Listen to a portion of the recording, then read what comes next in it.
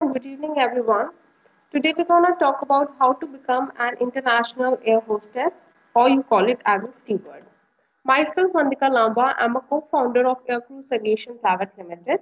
You can find us on www.aircrewsaviation.com. My details are there on your screen right there. You can follow us on the social media, Facebook, Twitter, LinkedIn, and Instagram.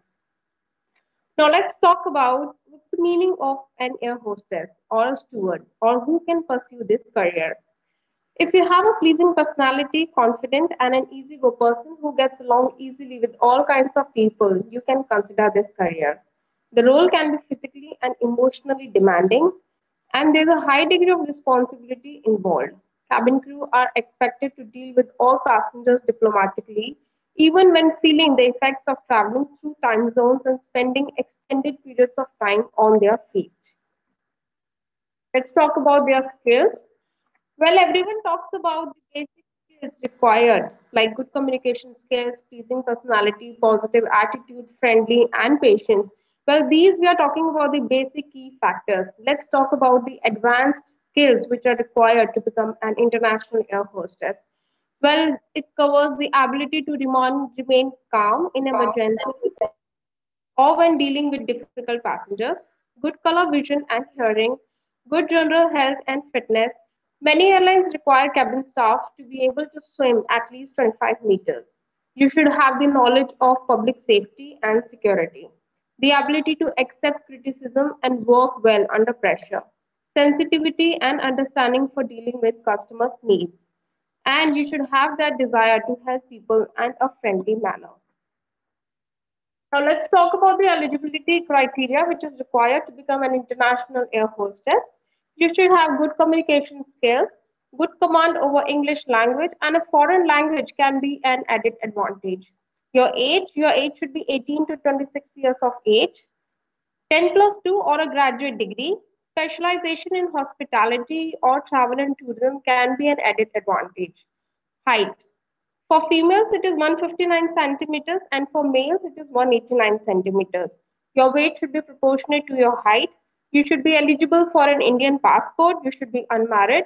Your eyesight should be 20/30 vision, or even better is required. Good health means you should be medically fit. Clear complexion, no blemishes, no tattoos, piercing, or even no wild hairstyles. See, there will be an initial screening followed by a written test, group discussion, and personal interviews. Accepted candidates are put through necessary training in relevant procedures. Let's talk about the career scope.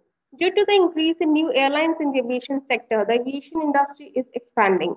That's why the job opportunities of the cabin attendants are growing at a very fast rate. There are good career prospects and excellent growth opportunities for youngsters, not only in India but also in abroad. Flight stewards and cabin crew are mostly employed by the commercial airlines. They can also work in private air transport companies. They can seek job opportunities in public and private sector.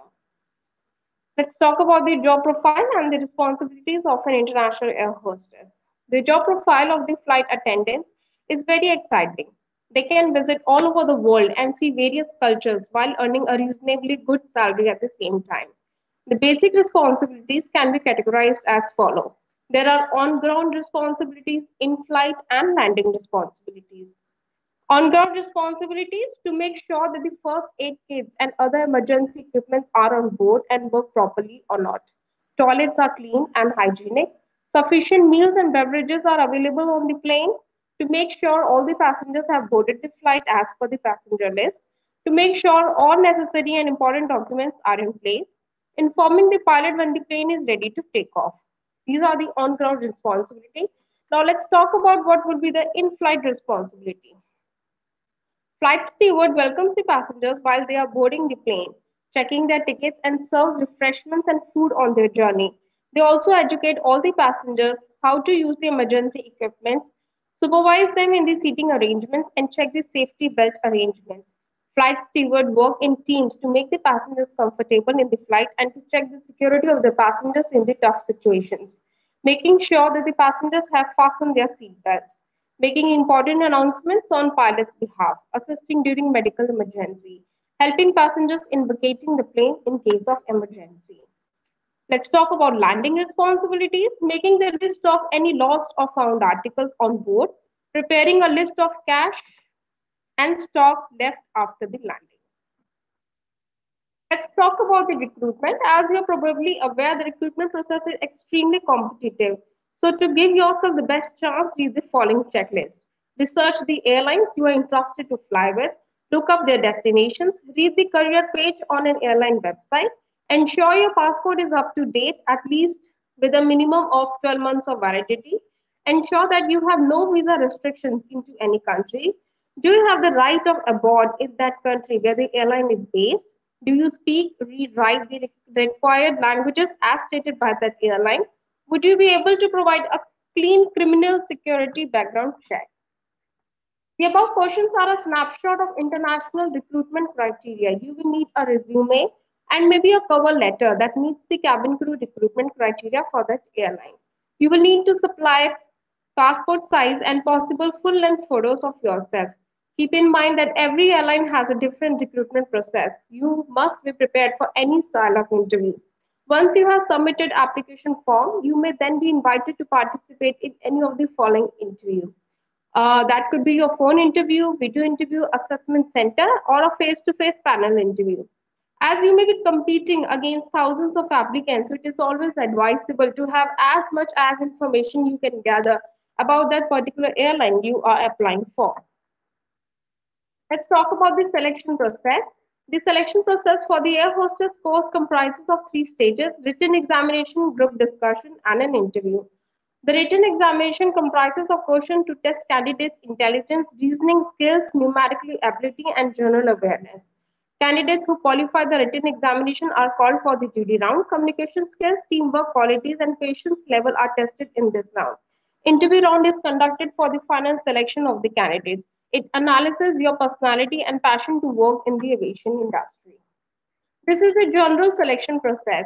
Some institutes might have variations in the selection process. All the recognized air hostess training institutes operate as per the guideline of the DGCA, which is Directorate General of Civil Aviation. And as per the DGCA guidelines, candidate will become eligible for admission only after qualifying a written test and an interview session.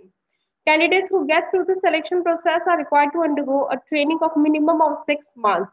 The training duration may vary depending upon the airline before beginning the career as an air hostess.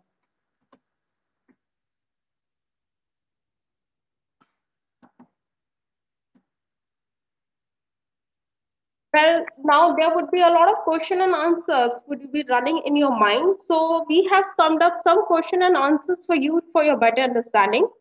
What is the eligibility for the air hostess course? A person can pursue this course after completing 12th standard. Some institutes also give admission after 10th class. However, we recommend completing your education till 10 plus 2 level. What courses are available for air hostess training? There are degree, diploma, and certificate level courses for air hostess training after 12th standard. What is the initial salary of an air hostess? Initially, an air hostess gets a salary of 25,000 to 40,000, which will experience and performance increases to 80,000 to 1,25,000. What are the areas of employment of air hostess? Some of the big airlines which hire air hostesses are Air India, Go Air, Alliance Air, Airways, British Airways, Gulf Airways, United Air, Delta Airlines, Singapore Airlines, etc. Where an air hostess gets more salary in domestic or international. An air hostess gets more salary in international airlines as compared to a domestic airline. What are the standard flying hours in a month? As per the regulations, an air hostess flight steward cannot fly for more than 125 hours in 30 consecutive days. Air hostess is a popular career option among young girls. Please check the FAQ section here for answers to the questions related to the course.